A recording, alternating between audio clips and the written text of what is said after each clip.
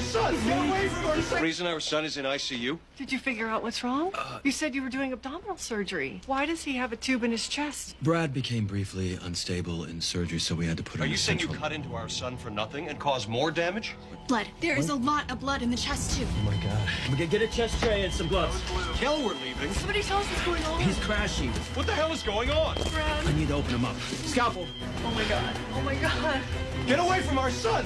Please, get away from our son! Radiating down. What happened? He put out more than 2 liters of blood in the last 5 minutes. But I think I found the source because the bleeding started to calm down. All right, jump on. We're moving to the OR. His heart ruptured? This is unbelievable. How could you not find this? Pains, which is an extremely rare presentation. It's almost impossible to diagnose. But the most important thing is that Brad is doing fine. You call that fine? If you'd had it your way, you'd have been home when Brad's aorta ruptured and he'd be dead right now. Think about how much school he'd be missing then, huh? Rev, we're done here. Follow me right now.